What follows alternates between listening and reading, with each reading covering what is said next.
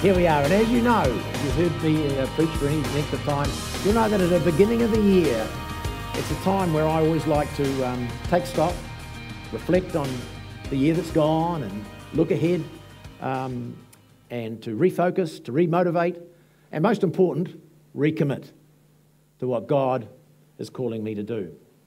And certainly, it's a time is needed to do that more than ever. I mean, we're in very challenging and unusual times. I think we can all agree with that. And we've talked a lot about that. We face many challenges and things, Lord, that we've not experienced before, really.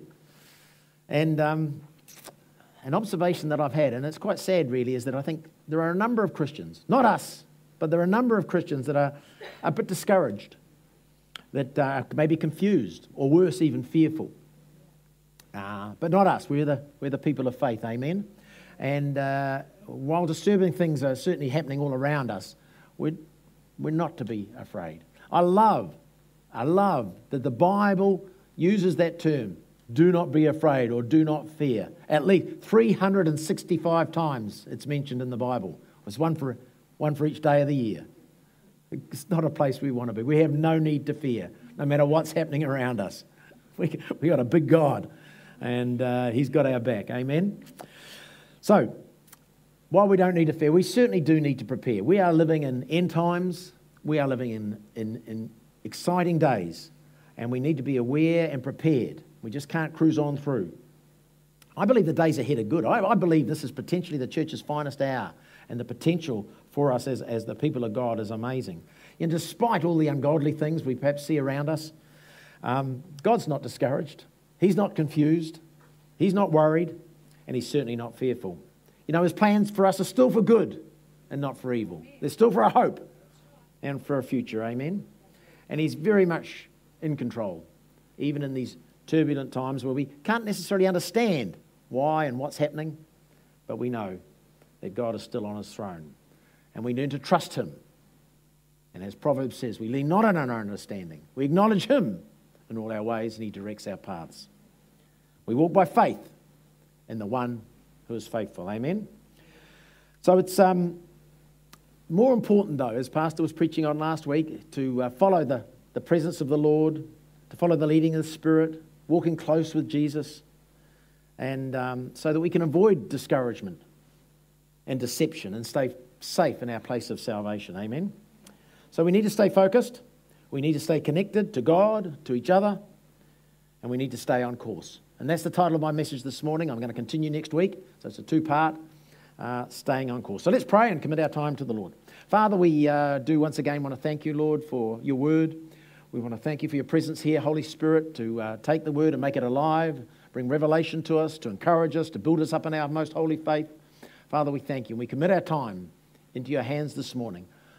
And we thank you that you're speaking to each and every one of us, Lord, that you are empowering us and encouraging us, that your word is life to us. In Jesus' name, amen. So, title of my message, Staying on Course. Fear, discouragement, deception, these are all things actually that can take us off course. And as I said, we've no need to be fearful. We're in exciting times. We're not far away, we believe, from the rapture of the church. But as I say, the times are challenging, and so we need to use our faith like never before. And certainly we don't want to be discouraged. Very important to stay positive, to be hopeful, to keep our confidence in God. He never lets us down. Amen? And we need to guard against deception. And we've talked quite a bit about this, a number of messages prior to Christmas. In fact, I spoke one myself, and a pastor's been talking about it at all. There's just so much information out there in the times that we're currently living in. And Jesus told us quite clearly in Matthew 24, when the disciples were asking him, what are the signs of the times and you're coming? And the first thing he said was, watch out that no one deceives you. Deception is one of the key things. And truth is so important. And of course, our primary source of truth is not the media, it's not the government, it's the Word of God. Remember John 8, 31 and 32, when Jesus was speaking to the disciples. He says, if you hold to my teaching, where's his teaching? It's in the Word. If you hold to my teaching, you are really my disciples. Then you will know the truth, and the truth will set you free. So in these days when God's instructions for living. As I say, biblical principles are being ignored, even ridiculed. It's a real challenge for us to stay true to His Word. So we need to be continually in the Word. I know we talk about this a lot, but it is so important. Filling ourselves with God's truth, having our minds renewed, our faith built up, so we're not deceived, so that we're not taken off course. Discouragement, deception. They are certainly knocking at the door and threats that we have to avoid and overcome. But today I want to talk about another important matter that we need to be aware of that also starts with the letter D, and that's called distraction. A little bit more subtle distraction, even again, but still nevertheless something we need to guard against, church. See, like discouragement and deception, quite often we don't realise it. We can get caught up in the issues of life, the general busyness of life, I guess, that we take our eyes off what is really important as our lives as Christians. And it's one of the devil's key tactics, I've found in my Christian life anyway, to keep us ineffective, to try to distract us with less important, even negative, or temptations, so that we don't stay on course with what God is requiring from us. These are not times to be wandering off course, to be distracted. We need to stay committed, we need to stay focused, and we need to complete our race. You know, the Apostle Paul, when he wrote his many letters in the New Testament, often referred to the Christian life as a race. And he was writing here to the church at Philippi about this. Now, they'd been doing okay, just as I think we're doing okay. I mean, there's not a huge problem. I think we're tracking on well, God's doing great things in our lives, through our lives. They'd been doing okay, but he wanted to encourage them and continue to remind them, and I guess that's where I'm coming from this morning, for them to persevere in their commitment to Jesus. We can sing songs about it, that's one good thing, and it's a good thing. But, you know, it's what we do, it's how we live our lives is the more important thing. So let's have a look here. Philippians chapter 3, verses 12 to 16. He says, "Not that I have already obtained all this, or have already arrived at my goal, but I press on to take hold of which Christ Jesus took hold of me. Brothers and sisters, I do not consider myself yet to have taken hold of it. But one thing I do, forgetting what is behind and straining towards what is ahead, I press on toward the goal to win the prize for which God has called me heavenward in Christ Jesus. All of us then, who are mature, should take such a view of things. And if on some point you think differently, that too God will make clear to you. Only let us live up to what we've already attained." See, we're not at the end yet. We might be getting close, but we're not at the end yet. And we're on track, but we need to continue to press on. No matter what has happened or is happening around us, we need to stay on course. We need to keep that eternal perspective, our eyes on the goal. Paul says here, forgetting what is behind and straining towards what is ahead, I press on towards the goal to win the prize for which God has called me heavenward in Christ Jesus. Now, Paul suffered a lot of setbacks, a lot of hardships. He had many problems, but the one thing about his ministry, he kept going, he kept going, he kept going, he never gave up. And we too can have challenges, and we all do that. We live in a fallen world. But no matter what we're facing, our future is guaranteed. What a comfort. What a comfort to know that. However, it still requires some effort and some discipline, you know that, to successfully navigate life, to stay on course. Let us live up, he goes on to say, to what we've already attained. I don't know about you, I've been a Christian a while and I've sown too much into the kingdom. I've worked too hard, I've sacrificed too much, I've given too much, as many of you have done over the years, being faithful to the service of the Master. And we certainly don't want to blow it now, do we? Sadly, some do. As I said, Paul often speaks about the Christian life being like a race. Another passage of Scripture that reflects this is 2 Timothy chapter 4, verses 7 and 8, where he says, I have fought the good fight. I have finished the race. I have kept the faith. Now there is in store for me the crown of righteousness, which the Lord, the righteous judge, will award me on that day. And not only to me, but also to all who have longed for his appearing.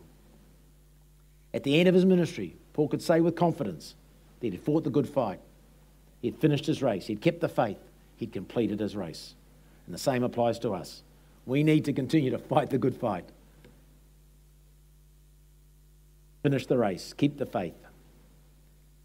And then also when it's our time to be with Jesus in heaven and come before the reward seat of Christ, we receive our crown. You know, it's often said it's not how you start your race, it's how you finish, isn't it? And so, I reckon we're just about in the finishing straight, and it's certainly not a time to drop the baton now. We've got to keep going to the end.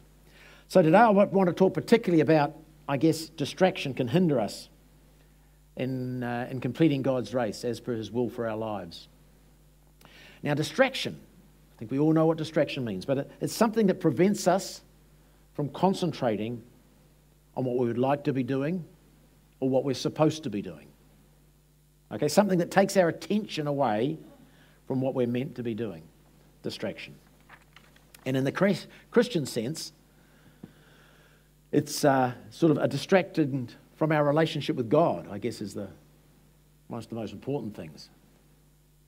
Distracted from spending time in his word. Distracted from doing what he's actually called us to do. Distracted from serving him. Distracted from being in fellowship with one another. Distracted from evangelizing the lost.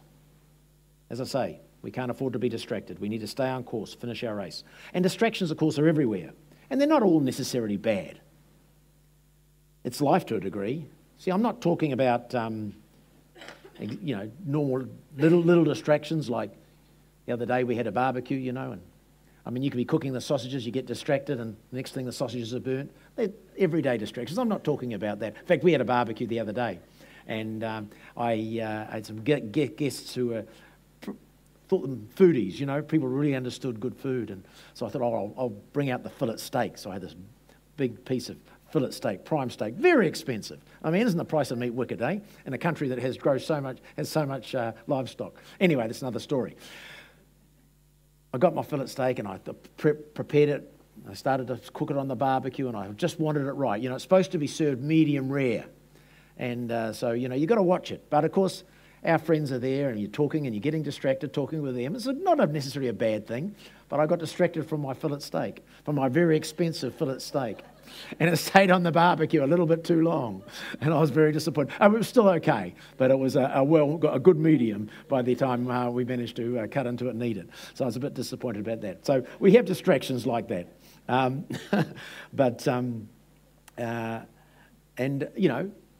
they're not necessarily life-changing or threatening. So distractions are part of life. In fact, I could be quite sure that even standing here talking to you now, there's a few of you, your minds are distracted and you're thinking about something else rather than listening to me. We've all done that. I do it. Praise and worship. You're praising worship. You're praising the Lord. Next thing you're thinking about something completely different. Oh, no, sorry, God, I'm supposed to be worshiping you. Who's done that? Come on, be honest now. You know what I'm talking about. Okay. But what we're talking about here are distractions that hinder us from living a productive and successful Christian life. Distractions and influences that take us and can take us off course, even out of the race. We want to stay in God's perfect will for our lives. And that's a place where we need to live. It's the place of peace. It's the place of security. It's the place of provision and protection. And also we want to please him and honour him by living life the way he requires it. We give him our heart. It's more than just words. Live life the way he wants it. And distractions can hinder us doing this. And we don't set out to get distracted. No one does. It just seems to happen, doesn't it? We mean well, but things come up that get in our way, that take our attention from what we should be doing. And many times they're good things, but they're not necessarily the right thing or the best thing. And as I said before, the main thing the devil wants to distract us from is our relationship with God, which of course that is foundational to the key to us staying on course.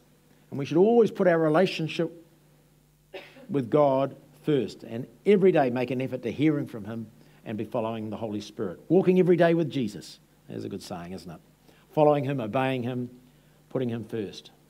And Jesus made this very clear, very early in his ministry, when he was calling the first disciples. Now remember, he'd already appointed the 12 disciples, and he was looking for more. And he was getting ready to appoint another 72. We can read about that in Luke chapter 9 and 10. Anyway, a number of volunteers seem to have come forward. So let's pick up the story here in Luke 9, 59 and 62 to 62. He said to another man, "Follow me." But he replied, "Lord, first let me go and bury my father." And Jesus said to him, "Let the dead bury their own dead, but you go and proclaim the kingdom of God." And still another said, "I will follow you, Lord, but first let me go back and say goodbye to my family." Jesus replied, "No one who puts his hand to the plough and looks back is fit for service in the kingdom of God." I thought, when I first read that, I thought, man, that's a bit tough, Jesus. It didn't seem too, unreasonable. It seemed reasonably valid, what they were wanting to do. But you see, in this instance, Jesus was requiring immediate obedience because their calling, think about it, was so important. He didn't mince his words. He wanted followers that would do exactly what he asked, when he asked. And I often worried, let the dead bury the dead. Sometimes you're reading something and there's the major theme of the scripture, and then you get some saying and you don't really understand it. Well, here's the thing, church. I'll just move out to the side here for a minute. You see something in scripture you don't understand, and what a great opportunity to do some research and understand, what does he really mean by this? I looked at the dead bury the dead. How can a dead bury dead? It didn't seem to make sense to me. So I did some research, and what that means is that he's referring to the people of this world. The Bible says that we are dead to sin and alive in Christ. Well, they're dead to Christ because they're still in their sin. So we're talking about spiritually dead people, okay? They don't know Jesus. They have no desire to follow him. So let them attend to the earthly things. But these guys, he was saying, hey, you've got a higher calling here. That was the principle that was brought out here. And it may be that guy, in Jewish tradition in those days, the oldest son generally had to stay with the father to bury him and do all that needed to be done to make sure he got his inheritance. So maybe he was, had a good reason to do it. In any event, Jesus' answer made it clear that if his request to go and do that, bury his father, it involved putting tradition and his own desires ahead of serving Jesus. And the same way with the other man, it sounded reasonable. Family are important. He wanted to say goodbye to his parents. And Bible's full of the principle of, honouring our family, particularly our parents. But, sometimes parents, family, cultural expectations can get in the way of what God is calling us to do. Actually, can actually be a real problem for a lot of Christians.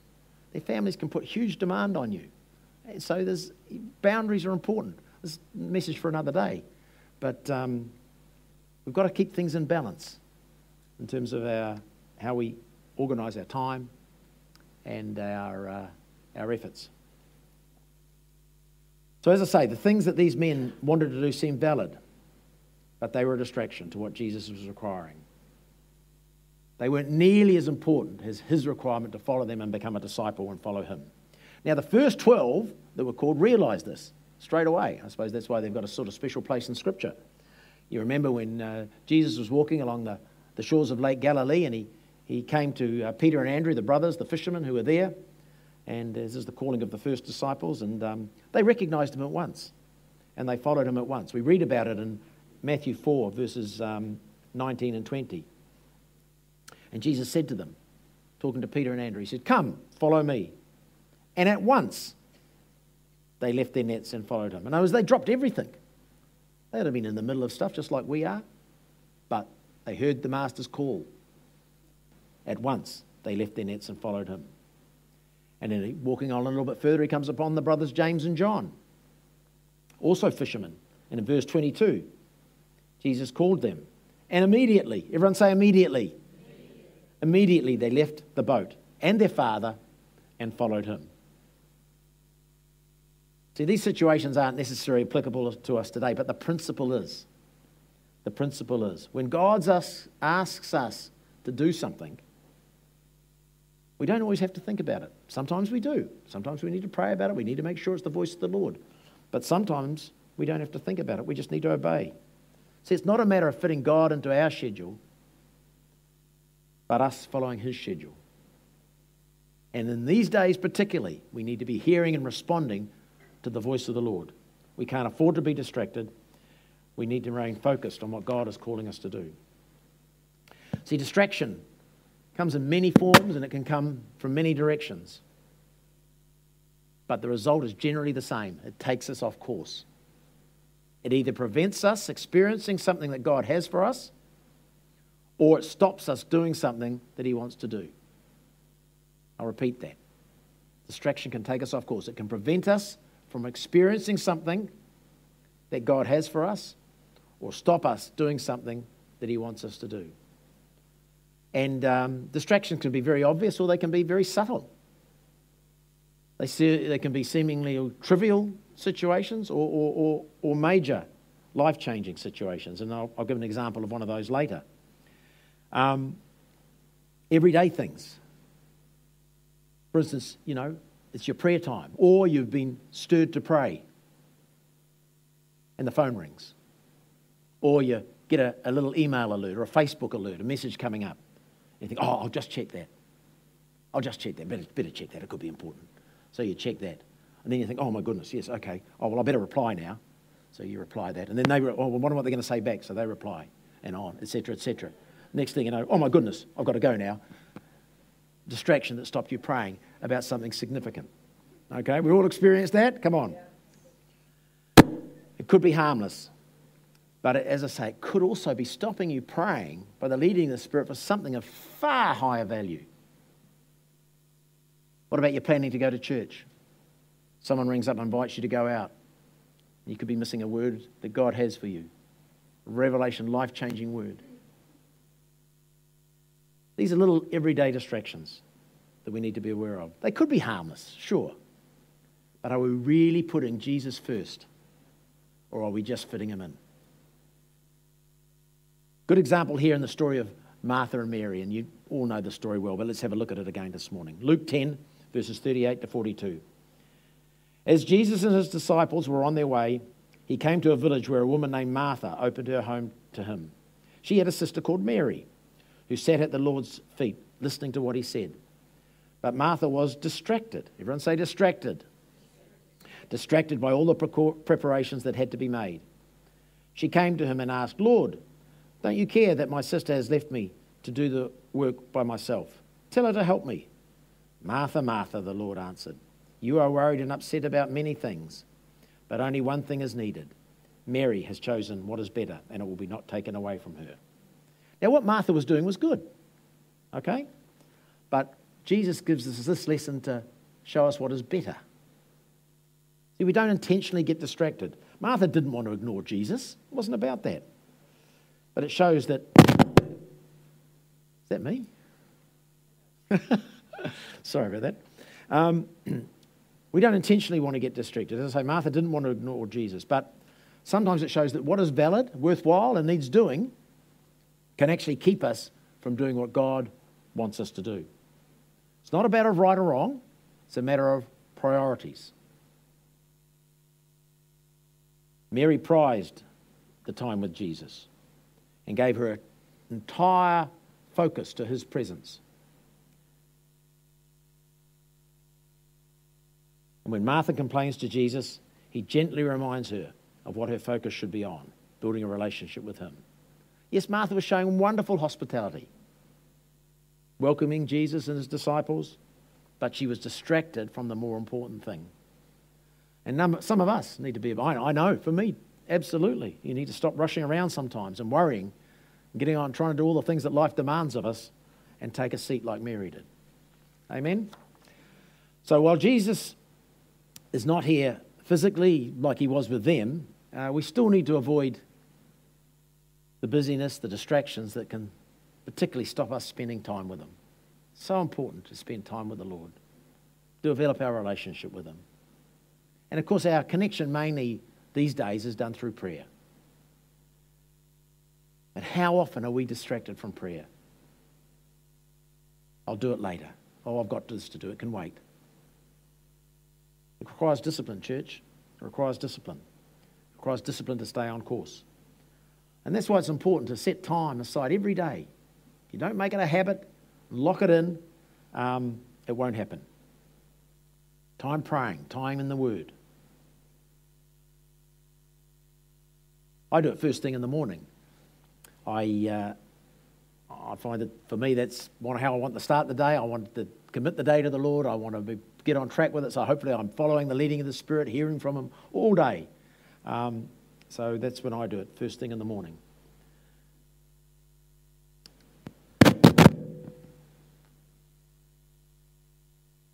It's a distraction. Just lock in. Okay, it's distracting me, so let alone you guys. Okay.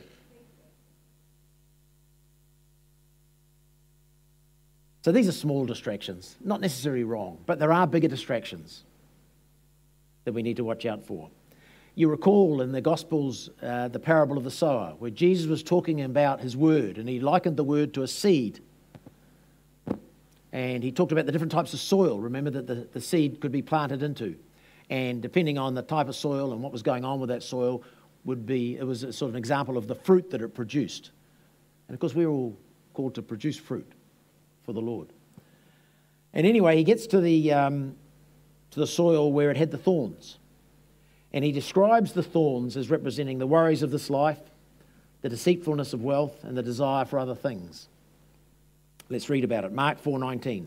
But the worries of this life, the deceitfulness of wealth, and the desire for other things come in and choke the word, making it unfruitful. Here we see three main distractions that we have to deal with. Worries of life, deceitfulness of wealth, and the desire for other things. These are biggies, and they can consume our lives.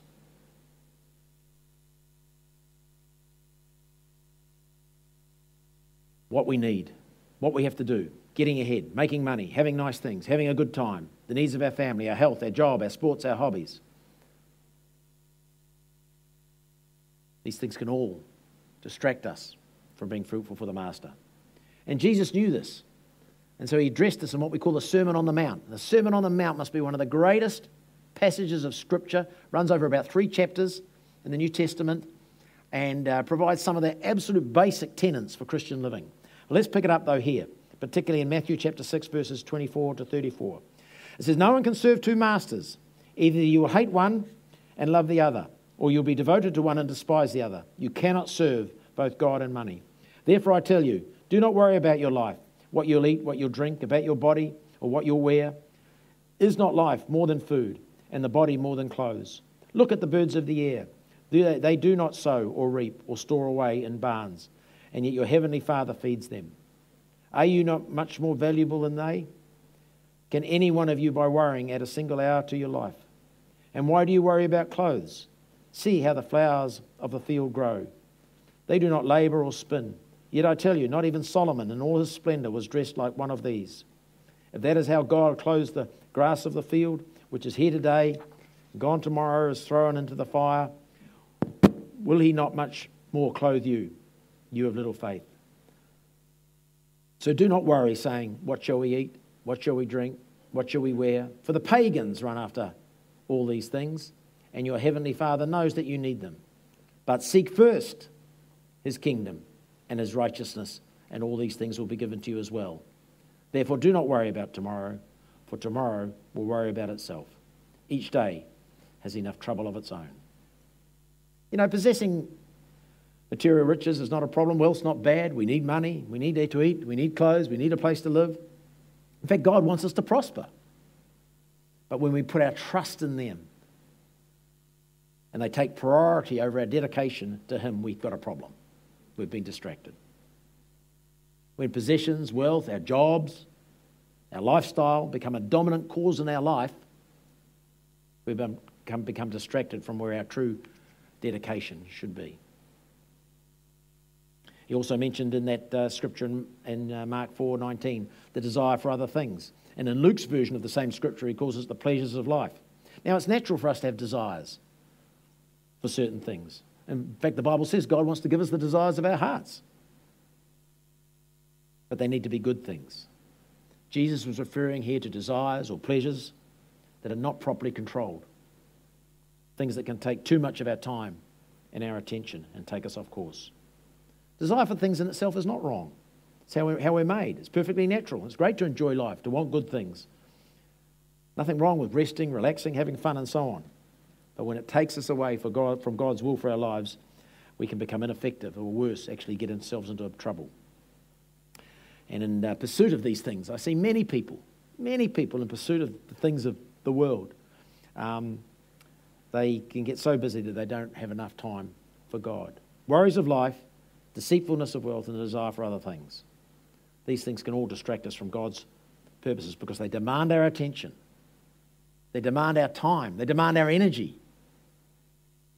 Seek first the kingdom of God and his righteousness. And then all these things will be given to you. It's priorities, church. Absolute priorities. We put God first, the rest will look after itself. Because our God is a faithful God. He's a good God. So while these distractions can slow us down and potentially take us off course, there are, and I'll just finish with this, more serious distractions that can take us out of the race completely. And I want to look at the example of David and Bathsheba. And this is where distraction comes in the form of temptation, which leads to willful sin. This is when we're in real trouble. 2 Samuel 11:1. 2 Samuel 11:1. In the spring of the year, when kings normally go out to war, David sent Joab and the Israelite army to fight the Ammonites. They destroyed the Ammonite army and laid siege to the city of Rabbah. However, David stayed behind in Jerusalem. And late one afternoon, after his midday rest, he got up out of bed and was walking on the roof of the palace. And as he looked over the city, he noticed a woman of unusual beauty taking a bath. He sent someone out to find who she was, and he was told, "She is Bathsheba, the daughter of Eliam, and the wife of Uriah the Hittite." Then David sent messengers to get her, and when she came to the palace, he slept with her. Now the king, in this case David, of an army, of a people, would normally go out. It was the practice. The king would go out and lead from the front. He would always go out with his army, as David did throughout Scripture. But this time he got distracted, which in turn led to a bigger distraction and, of course, then temptation. You see, a small distraction may seem harmless. They're not going out to battle. Maybe that was okay. But it's where it led was the problem. So David, instead of going out to battle, as he was supposed to, he stayed home. And he saw the beautiful woman. Temptation presented itself. Lust developed in his heart. And his carnal desire took over from what he knew was right. And he pursued the woman, and he committed a serious sin. Now, we haven't got time to go into it now, but he paid a huge price for that distraction. A huge price for his actions. You see, if David had gone out to war as he was supposed to, this never would have happened. He was distracted by the temptation of pleasure, of lust, and he sinned. He blew it big time. And certainly we don't want to ever get distracted to that degree. That certainly can not only take us off course, it can take us out of the race completely. But fortunately for David, it didn't completely take him out of the race. It certainly took him well off course, and it cost him dearly, as I said. But God, through his grace and his mercy, still used him mightily. And the saving grace is for us that even if we do go off course, if we do drop the ball, there's no condemnation, as long as we get back on track. Of course, we need to repent. We need to put things right. The one thing we should never do is give up. God will never give up on us. He's a gracious God. So I want to encourage you this morning not to condemn you at all. Just be aware. These little things, the little foxes, spoil the vine. And so we need to be aware of distracted. They're all around us. We need to guard against them. So let's make sure that we're not distracted, particularly from our relationship with God, from our calling. Let us keep our eyes on what's really important. It's not a time to wander off course, church. We need to stay committed, following and obeying Jesus so that we can complete our race. Thanks for watching Victory Christian Center. For more content, please subscribe to our YouTube channel, or you can subscribe to our podcasts on Spotify, iTunes, or Google Podcasts. Check out our website at victory.net We'll see you again soon.